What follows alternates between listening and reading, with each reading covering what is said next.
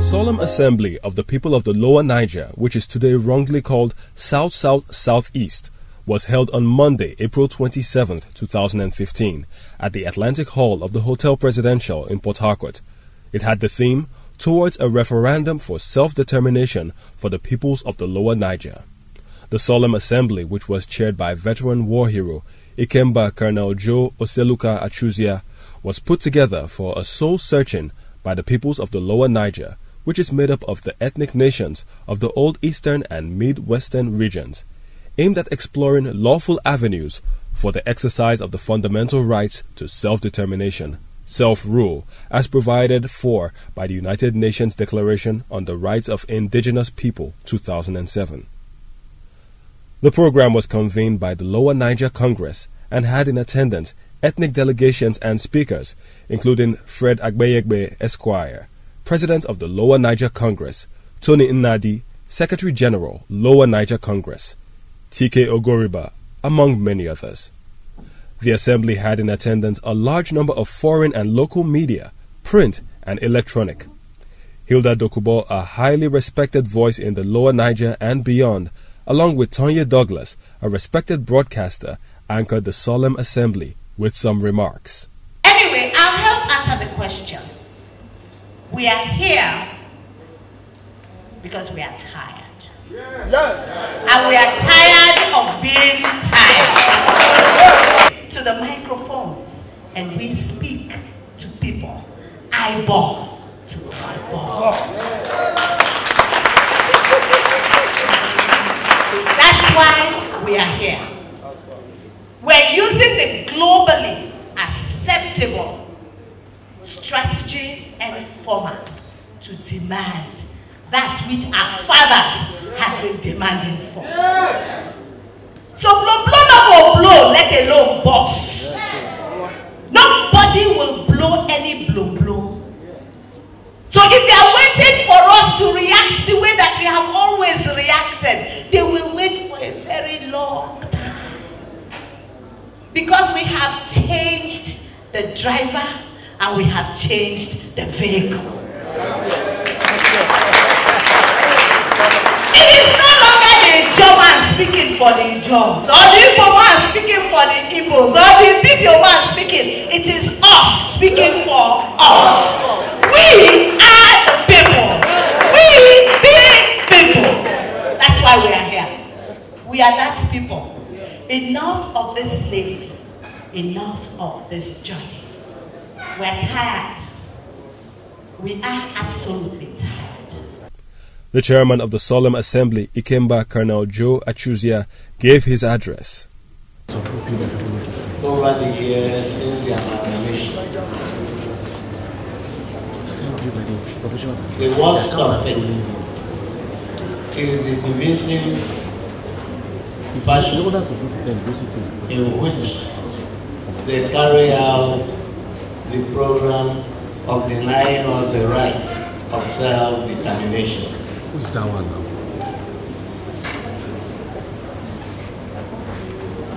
The secretary has said it all, and you are seeing all in the screen before you. All I will say is that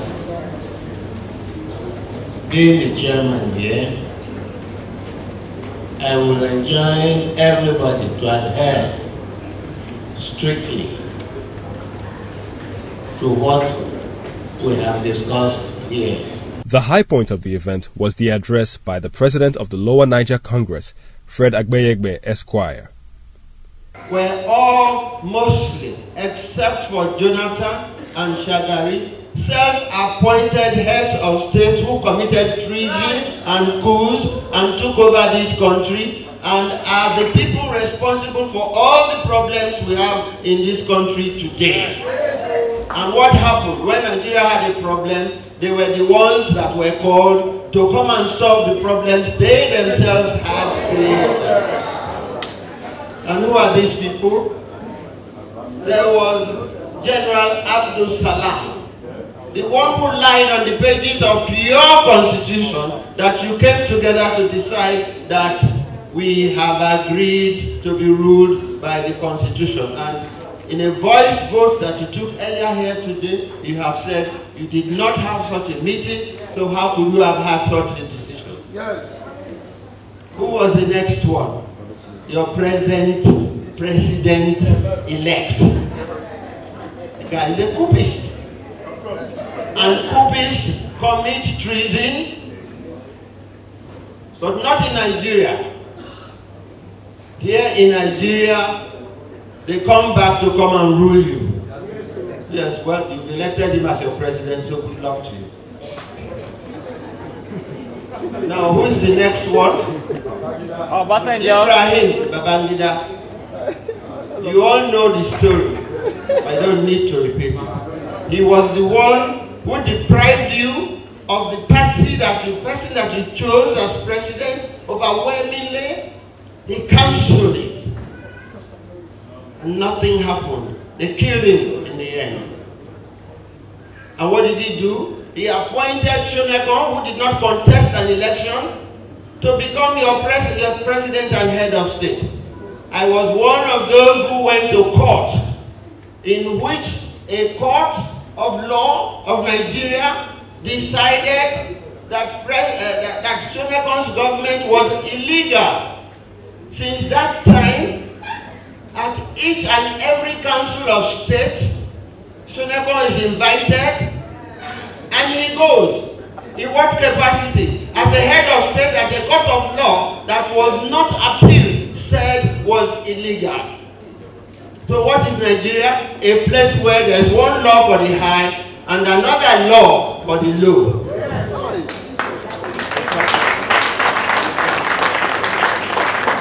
What else did you see?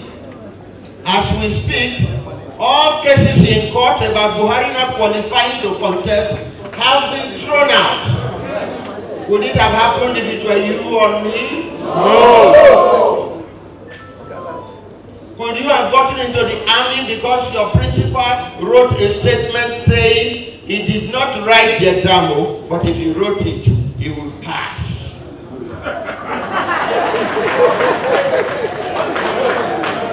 So for what reason do I want to become a son?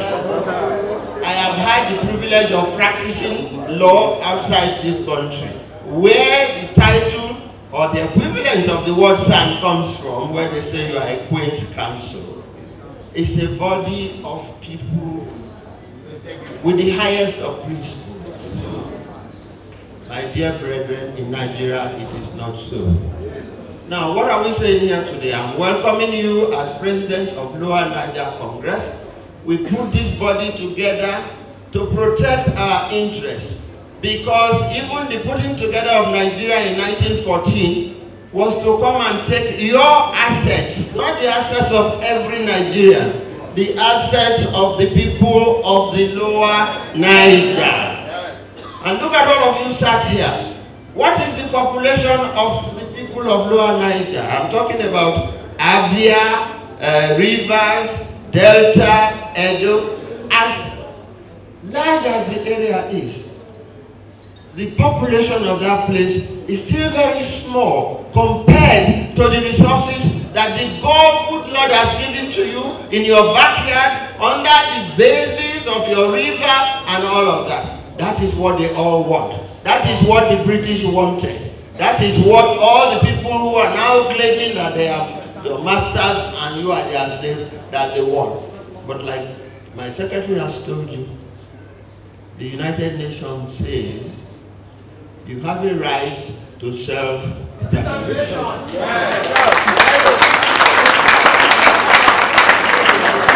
You cannot be forced to continue with this enslavement. The last try that we had was to get this country to sit down and talk about how we are going to relate to each other.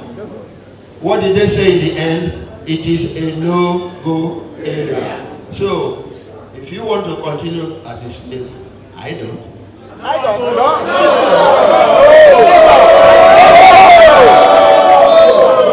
But let me remind you of one thing.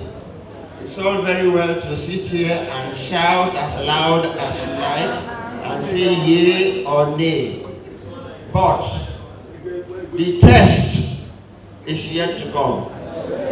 On the 29th of May, a successor to Ahmadu Bello and Uthman Danfodio is going to be your president.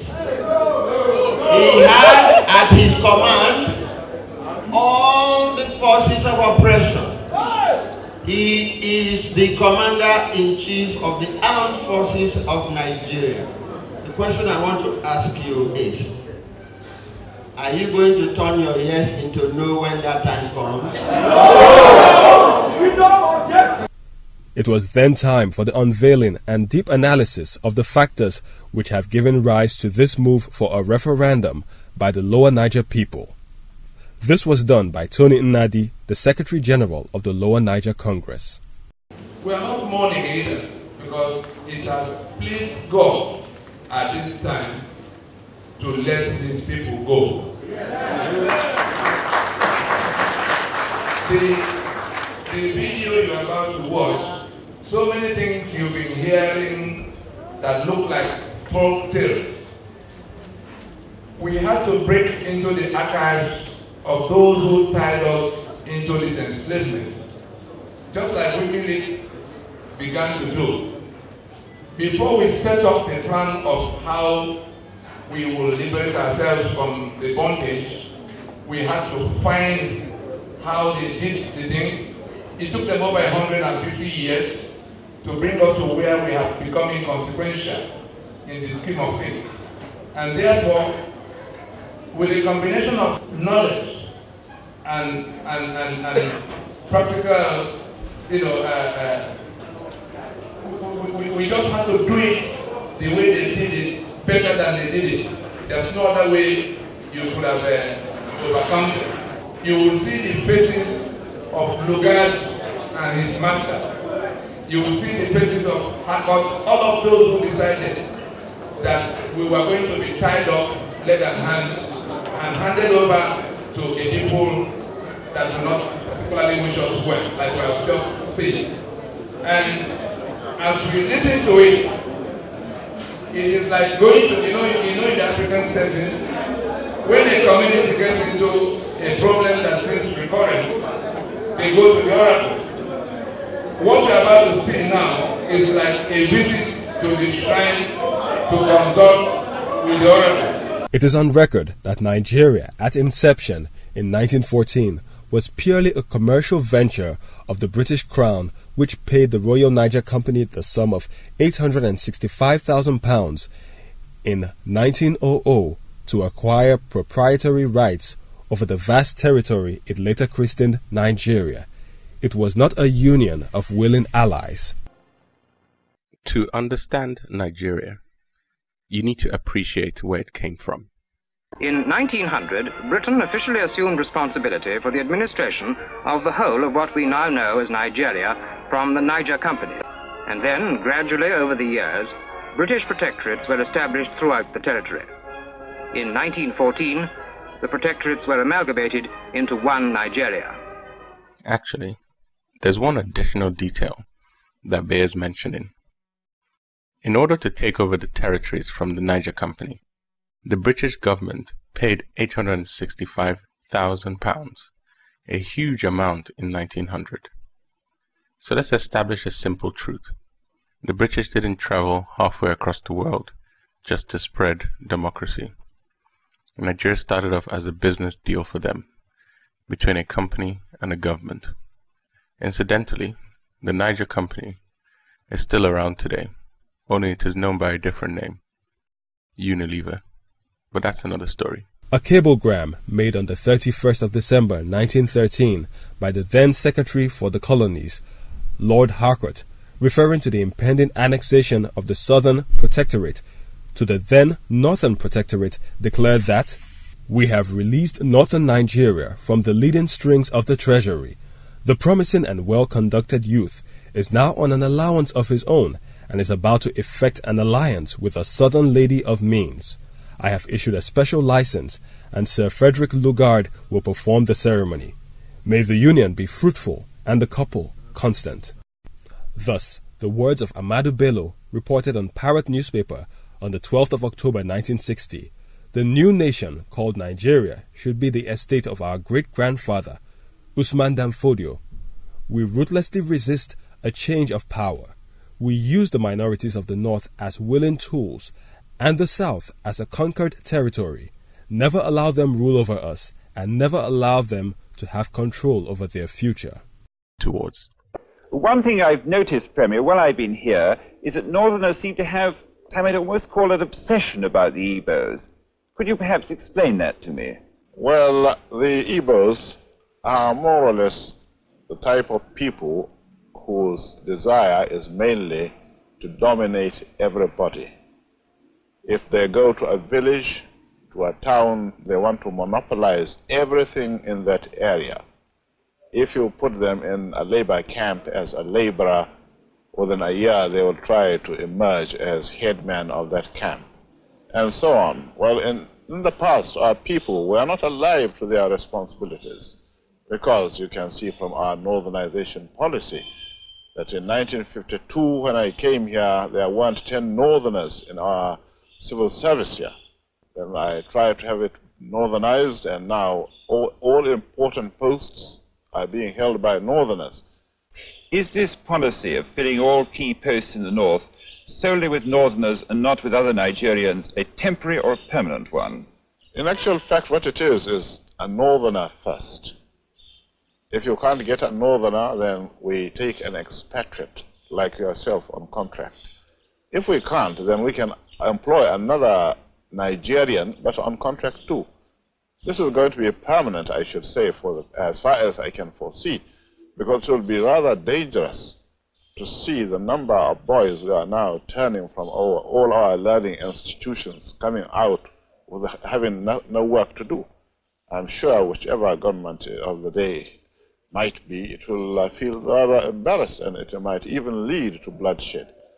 Doesn't this damage the idea, sir, of all people in all regions in Nigeria being fellow citizens of one country? Well, it might, but you are, new to our region, but how many northerners are employed in the east or in the west? The answer is no. And if there are, there may be 10 laborers employed only in the two regions. The Assembly adopted an 1885 map of the Lower Niger Territory as the geographical basis of their proposed federation, and went ahead, upon presentations made by the Lower Niger Congress, unanimously mandated a 5-point action plan leading the referendum. We propose that this Assembly adopts this map as the map of the territory we are talking about. Not Imo, not Abia, not Bayelsa, not Rivers, Lower Niger. If we adopt this map, of course we are going to put it to voice vote. If we adopt this map as the basis of our union, because Nigeria's union was not discussed, was not to be discussed. You saw on the floor of National Conference, the first decision they took with the renegade wing of the Southwest and conservative Northern partners leading. They formed a majority and they said that we can no longer discuss the terms of our union. Was that not the first decision the National Conference took? The convener of the conference, President Goodluck Jonathan, was very clear in why he was calling the conference, because we made it clear to him that that constitution that enslaves us cannot be the basis of running the Nigerian Union any further. We made it clear to him that if they carried on in the business, even if he were to win, we will not accept the 1999 constitution as the basis of further business. And he called that conference. In his words, go to your archives, the 17th October of 2013, when he was inaugurating the Femi Kurumu committee. He said that the conference was called to realistically examine and genuinely resolve the long-standing impediments to our cohesion as a united people. These were his words. That conference decided that he had gone beyond his briefing and therefore nullified and then formed 20 committees to share money. Meaning that our compatriots, in quote, because I do not feel like compatriots with them, had decided that our enslavement must be permanent. That will be the first proposal to adopt. Rapporteurs, take note, resolution number 1 carried. This assembly is being invited to mandate the production of a charter so that the matter will go beyond oral discussion. That a charter that will bind the Jaw, the Urobo, the Shekiri, the Anang, the Efik, all of these language groups, everybody standing on his land, including Little Isoko, Little Shekiri, Little Ogoni. That claim we make against Nigeria today will not be denied Ogoni, will not be denied Isoko, will not be denied Shekiri on account of their size. They will be equal partners in the prospective federation of the Lower Niger. Will this assembly then mandate the production of a charter that will spell out all of this so that everybody will be on the table at the time it was being put together, at the time it is being put together? Did I hear yes or no? Proposal number 2 adopted. Number 3, these are all of your programs. Mandate for referendum. Lower Niger Congress proposes that this solemn assembly mandates the conduct of a referendum among the peoples of the Lower Niger, the same way Scotland decided recently to be or not to be in the kingdom they call the United Kingdom. We are proposing that we go by whatever mechanism to ask our people in a yes or no formation whether we want to continue in this union of attrition called Nigeria. No. Therefore, the assembly is saying that we will have to conduct a referendum to decide. Did I hear a yes? Number 3 carried. The D is one in which we look back at what Oba of Lagos said about the property of our people, because that's the one big blackmail Nigeria has had.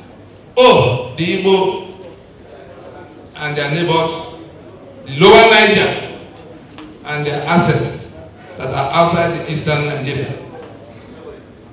Because in 1970, by decree, they took these assets and they never returned it to date.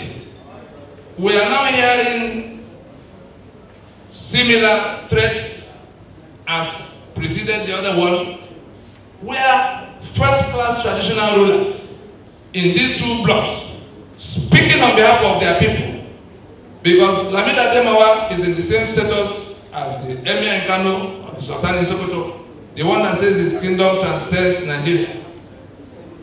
He says that those who want resource control can go and drink their oil, but at the north will take their land and all of what whoever else may have built on it, starting with Harcourt.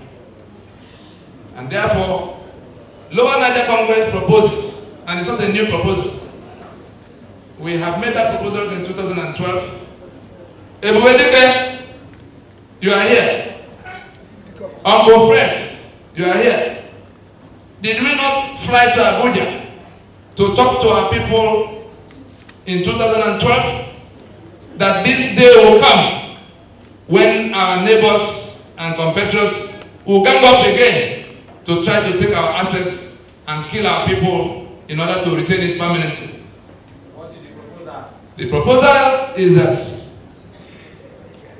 an asset protection and guarantee scheme be put in place in which an inventory is taken immediately of all the assets of the people of Lower Niger that are situated outside the territory. So that if anybody decides to take those assets, the owners will not have to sacrifice their life trying to protect them. An offshore-based insurance scheme which has been discussed, ready to be concluded if people can document what they have and register with the appropriate authority that will be set up of the Lower Niger, that it is a scheme, almost a commercial scheme, in which you are in Kano, you have a house that can be sold for 30 million naira today. The people of Kano are planning who will take over your assets when they begin to kill people. You quietly go take your title document, go do valuation of it, get 2 witnesses who come from this area and who live in Kano and who are prepared to sign the paper to say, if yes, that Mr. Okeke or Mr. owns this property, and that if this property is sold today, it might fetch 30 million. When you've done that, the cost of insurance, we've had to travel far and wide, including the United States, to get the best bargains. The cost of insurance will be about 5 to 6%. Those who are the owners will have to contribute only 1% of the value of what they declare. And even before that contribution, let the documentation be done. The authority in the new territory will give you back whatever anybody decides to take away from you. And therefore, we will not go back to what we suffered in 1970, no matter what the rest of Nigeria does. Therefore, we propose that that asset protection and guarantee scheme be put in place. Does the House approve of it? Number 4 carried. The number 5 mandate sought before this Solemn Assembly is one in which we have to accept that though being leaders of thought, we are not all encompassing in our wisdom. And therefore our people in the towns and villages of the Lower Niger should be consulted. And how do you consult Abakaliki people or Warri people? Town hall meetings, local radio, social media. The documents in your hand as you live here can be basis of town halls. The website you see here has all of the documents that you will need to show what you're talking about. You just challenge the young people with their phone and all of that to say, if we run quickly with this mandate, if this House will approve of it, that as we live here, those town hall meetings should take place. These flyers should be multiplied. If you have one set of flyers, you can make 1,000 copies of it. You can make 5,000 copies of it. Make sure there is no household in the entire Lower Niger that does not have what you have now. There are more that will come so that everybody will get to know. Those who have access to the internet will get to go. Those who have access to radio will announce to other people. So that in a matter of weeks, we should be able to ask our people whether they agree with us or not in a referendum. And therefore we say, let this honorable audience accept the mandate, accept to set up, accept to mandate the setup of an, to set up consultations by way of town halls, both at home and abroad. The international community, there are many foreign media houses here present. What we are saying here is being viewed live in Washington and London. Nigeria came to a small halt yesterday when that happened. How many of you saw the advertorial in Guardian yesterday? Please, copies are available here. Immediately that Vanguard came, and that Guardian came, people who went to church and who had fixed meetings for 3-4 p.m. could not resume their planning because they realized that the end had come. We tried our best to get them from going into elections so that we can resolve this matter. They told us to our faces that we did not matter and that our blood will flow on the streets. The candidates in that election, the one they say have won, they did not tell us that the blood of the baboon will mix with that of the dog on the street if he was not coronated. Whose blood was he talking about? As a lieutenant, you saw where they were shouting about genocide and all kinds of what is it they say they want to go to do in ICC. They threatened by the government, all kinds of things. And they said they will take Jonathan and the wife before the ICC because of election violence. Lieutenant Buhari was one of those who went about supervising the killing of innocent citizens in 1966 in a xenophobic operation against the peoples of the lower Niger. That was just 1966. Did anybody see on CNN the genocide of Armenia? Still running. Still topical. Did anybody see recently the latest Nazi war criminal? People who did exactly the same thing in 1937, 38, 39. Who has it been haunted? What is it about Nigeria? What is it about our blood that 1967 or 1966 or 1970 have become so remote that Washington and London that proclaim democracy and the human rights do not want to recognize that if you allow impunity to stand, it will grow. Muhammad Buhari has not been brought to justice himself and his confederates in that mass killing of a people for where they come from. Therefore, we say we will be the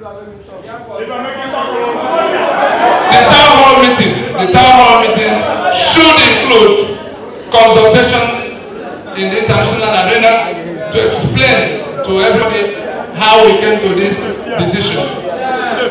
Is that decision carried to go to the town halls at home and abroad? Decision number 5 carried. Mandate number 5, to set up an all-purpose committee from this gathering that will continue in consultations with people who did not get here amongst our people. Is that decision carried? Finally, this August Assembly, Solemn, as it were, Lower Niger Congress proposes that this Assembly sends a message from this city to all of our people, those from any of these states, as Nigeria called them, from this territory, who may have been elected to go to Abuja as representative, who may be appointed as minister, who may be called upon to come to serve in any capacity in Abuja. This August body is being requested by Lower Niger Congress to mandate a recall, a return home for consultation before the business of governance in Abuja will continue. Those who are so affected, we are not telling them any particular thing other than to come home and consult before they proceed. Those of them who will refuse to come, of course, should know up front that they're in Abuja entirely on their own accord. Is that decision very... Tony Nnadi addressed the press on the overall aim of the Solemn Assembly. The map of Lower Niger, as can be found on their website, lowernigercongress.org, of 1885, showing how the peoples of the Lower Niger, the ethnic nationalities of the 11 states, to which Nigeria has fractured them, that map to be adopted as the geography of the territory we are discussing. The Ijaw, the Shekiri, the Urobo, the Igbo, all of the ethnics in those 11 states, have adopted that map of 1885 as the formations in which they will relate henceforth. The second decision is that they have mandated a referendum. The Solemn Assembly has mandated a referendum of the people in which people, just like the Scottish referendum that happened recently, will be deciding whether they want to continue in this union of attrition that Nigeria has proved to be. There's also the mandate for wider consultations with the people ahead of that referendum by way of town halls and consultation with international stakeholders. The Assembly also decided that an asset protection and guarantee scheme be put in place immediately to take an inventory of the assets of the peoples of Lower Niger situated outside the Lower Niger, so as to avoid the experiences of 1970 in which they fled for their lives at the time genocide was being levied against them from other parts of the country. And in 1970, 3 years after they were dislocated from their places of abode, the government of Nigeria, by decree, seized their assets, called it abandoned properties, and never returned to them. And today we are seeing a repetition of the threat by the same people who seized those assets, against them. Finally, the Assembly also decided that a standing committee, an all-purpose standing committee, be put in place to discuss with those who might not have come here on a continuing basis, both local and international. I think we also decided that people from the Lower Niger who, for some, either by appointment or election, will be required to come to form government or do government business in Abuja on behalf of the peoples of Lower Niger from any part. The Assembly mandated a recall for consultation. They must come home and discuss with the rest of the people, otherwise they will be there entirely on their own. It doesn't matter that some people are rejoicing that the elections are being held and winners emerging, whether by appointment or by election. If you are of the Lower Niger and you are in Abuja to be part of the governance of that territory with the rest of Nigeria, we are requesting that you come home for consultation before you continue in that transaction. Banners and placards by the ethnic delegations were unfolded, demanding an immediate referendum to determine their political future. The closing remarks and vote of thanks on behalf of the conveners was taken by veteran Niger Delta self-determination activist and head of the Ijaw National Delegation to the Assembly, Elder T.K. Ogoriba.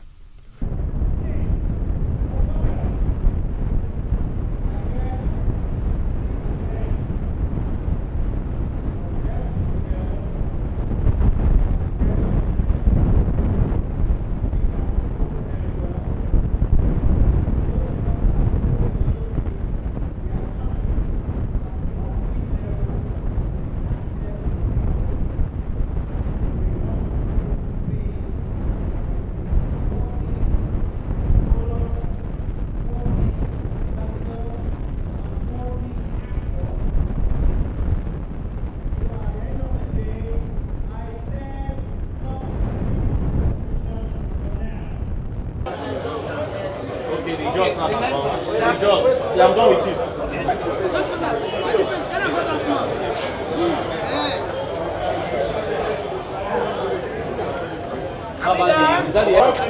Mark, come in the inside. No, we're organized them now. It doesn't look nice now. In the outside, come inside and take pictures.